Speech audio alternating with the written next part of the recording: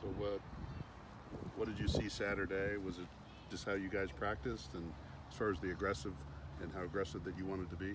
Yeah, I was really pleased with how hard the guys played. You know, they've done that since I got here, since I walked in the door in January. You know, these guys have really practiced hard, and they went out, and I was really proud of how hard they played. They really did.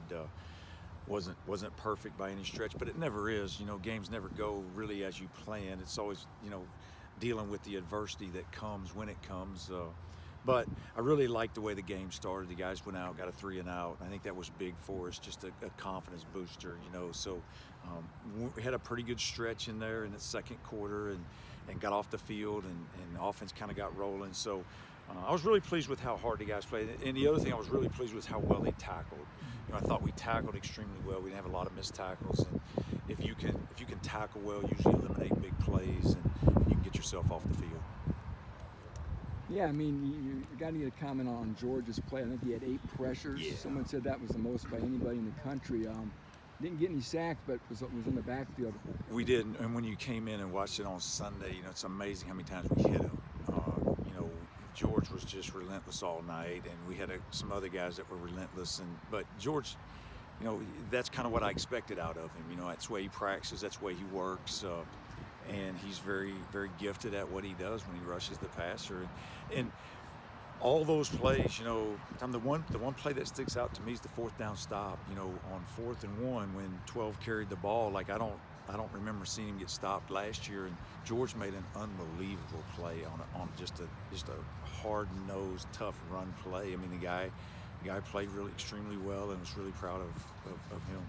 Just Trice's 4th down, bat down of that pass. And just yeah, that was you know, that was a good call on their part. You know, that happened to us at Marshall last year on a 4th and short like that. Man, those guys, you think they're going to run it, and they pull out the play-action pass. But Corey stayed right on it, had good eye discipline, and got behind it, but he never panicked. And, you know, you talk to the guys about that all the time, you know, panicking at the end, and he didn't and made the play. So I was glad that happened. Jalen Graham, too, was another standout. 3 PBUs, a strip sack, 6 tackles. I mean, he was all over the field. He's got to be a star for Yeah, you know, I was really proud of him. You know, because I hadn't been around these guys, and Jalen's had a good camp and had a good spring and all those things, but how hard he played, I was really impressed with. And I was glad that he made a lot of plays. Like he could have had another sack, I thought, in the game, but he sacked the quarterback, stripped the ball. Like he made a lot of plays for us, and was really active and really played physical. I was really proud of how physical he played, and we'll need production out of him as we move through the year, no question. You know, some of these, you know, Jeff talked in the offseason about getting the playmakers to shine on defense. Is that first game just kind of a small indication of what maybe you have there on the defensive Hopefully, side? I mean, that's you know, we want all our guys, you know, just that attitude of going to make the play. You know, we tell the guys all the time, nobody ever wins afraid of losing, right? So you just want to have that attitude of let's go make the play, let's be aggressive with them, and don't worry about what happens. Let's just worry about what we can get done and make plays. And so hopefully that's bleeding throughout our team, and we want our guys to do that. Do you feel like the rotations were good and that you guys were Yeah. as fresh as you needed to be? Yeah, it's a little like taking 5 out of the game's not fun, right? You know, like, but he can't play every snap.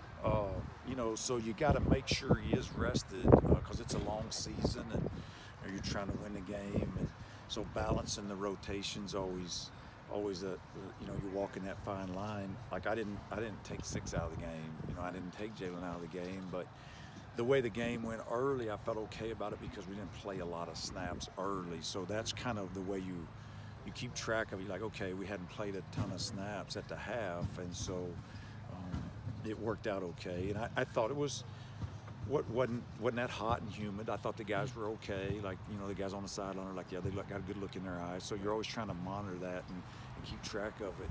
But you have to get some other guys in there, no doubt. What's the area of emphasis for this week? Our attitude, like our daily attitude, right? Like there's a lot of controversy over there, right? Like it's just, you know, stuff that's out of your control. But the one thing that is in our control is our attitude every day getting ready for this game, and our attitude when we show up there. And that's what we've emphasized to our guys. Hey, look, we gotta prepare like we've never prepared before, and we've got to have the right attitude when we show up in Hartford and play our game and play fast and play hard. That's what we're supposed to do. Defense gave up, you know, a handful of big plays against Oregon State. Just what kind of goes into eliminating some of those against UConn? Yeah, we had a couple of situations. We got beat on a double move late. Corey didn't like, you know, just kind of the situation. Probably didn't need to be that aggressive in that situation. Up a couple scores. Didn't like that play. They got out on a through route early in the game on the first touchdown drive. You know, but I tell the guys all the time, like, they're going to make some plays, right? They give scholarships at Oregon State too, you know. So they have good players, and I thought their wideouts coming out of the game, I thought their wideouts were really fast. I mean, they had good speed, and I was impressed with them. So we want to try to eliminate those if we can, but we understand who we're playing against as well. So they're probably going to make a couple plays. We just want to limit as many as we can. Absolutely. There were a couple of red zone turnovers. Obviously, that's a big momentum killer. What do you tell the defense right after that? We just go play, right? Put the ball down. We just tell them, hey, we just put it down. We don't worry about what's happening. And we tell them all the time, you know, adversity's going to come. Like he shows up every game, Mr. Adversity's in every game you play, right? So we know he's going to be there, and we just got to play our way through it and get momentum back on our side, and I thought the guys did a pretty good job of that. I was really pleased with how many times we gave the ball to offense on the plus side, you know, because your opportunity of scoring is so much better when you have the short field. You know, your percentages go up, and so I thought the guys did a good job of turning the ball over, giving it back. You know, coming out defense is a big deal. We forced a 3 and out down there. You know, we make them punt. We give the ball to offense on the plus 45. Like that usually results in points. So. You know, if our offense turns it over, hey, look, we go out there and play and you know, deal with the situation in hand. Holy Cross ran a lot of blitzes and a lot of twist stunts, and the offensive line for UConn was not able to pick it up. I'm assuming that makes you really happy. Yeah, I thought Holy Cross played extremely well. I mean, they played really hard. Their kids, like you could tell, like they were amped up for the game. They played extremely hard. They hit them with some good stuff. And so, you know, we got to make sure we take care of us and run our stuff and run it to execute it really well and try to get them behind the chains and get off the field on third down.